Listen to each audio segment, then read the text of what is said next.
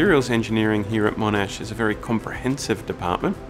We aim to be at the cutting edge of research and also teaching, and the department is made up of materials engineers, materials scientists, even chemists and physicists, so we all are working on the materials of tomorrow. The Department of Materials Engineering at Monash University is unique for many reasons. We're one of the oldest consolidated materials departments, but we're unique on the basis of large investment in infrastructure and the ability to perform cutting-edge research across the board. Well, the facilities at Monash in general, but also in the Department of Materials Engineering, are really world-leading and second to none.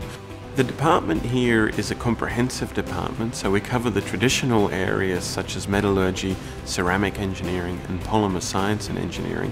However, the last decade has seen us advance into areas such as functional materials, nanomaterials, and biomaterials, with a particular emphasis on those modern areas in both research and teaching.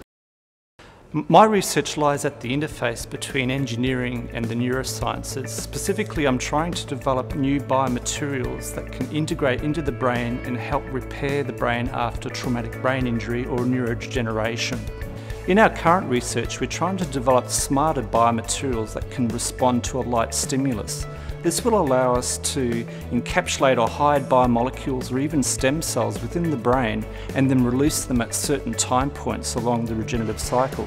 And this can really improve the regenerative outcome of the patient. So we like to develop smart biomaterials that not only will help repair the brain, but also can be applied to repair the damaged heart or even cartilage tissue. So this is now using light-activated stimuli to release biomolecules that will help repair the damaged organ. And we hope to translate our technology of stem cells and biomaterials into the clinic to really improve the therapeutic outcome of the patient. I'm working in a cross area of soft materials and nanostructured carbon, particularly graphene. What we do, we use chemically modified graphene as a molecular building block to make a new generation of functional soft materials that are electrically conductive. Graphene-based soft materials are a very new research area. In the past years, we have been doing a lot of fundamental research to understand the supermolecular interactions between graphene sheets, between graphene and other functional molecules and nanoparticles. Based on these understandings, we have been looking for new ways to engineer the nano-architecture of graphene-based bulk assemblies, hoping we can achieve some new applications that we cannot get from traditional soft materials. Because our graphene-based soft materials have a unique combination, we believe their large-scale adoption by the market is highly possible in the next 10 to 20 years, particularly in the areas related to water purification, energy storage, as well as healthcare. So all our initial results look very exciting to us.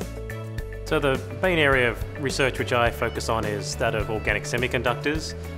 They are a class of carbon-based molecules and polymers which can behave in a similar fashion to inorganic semiconductors such as silicon. So we're interested in using them in light-emitting diodes, in transistors, and also in solar cells. So, for example, for the case of light-emitting diodes, organic light-emitting diodes are already being used in smartphones and tablets.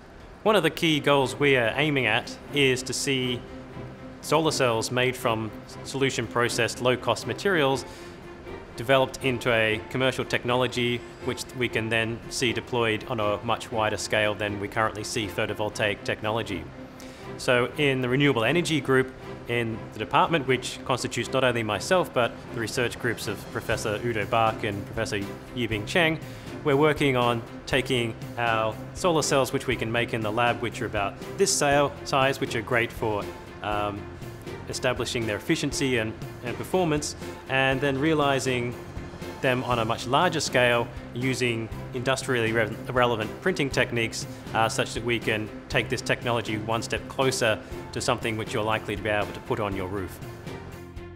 One thing we know is that materials hold the key to our future in terms of quality of life and in terms of manufacturing, in terms of lightweight, emission control, and so forth. So some of the grand challenges in engineering at the moment are all materials based. So we certainly know that the future is bright for materials. Every day holds new excitement and new challenges.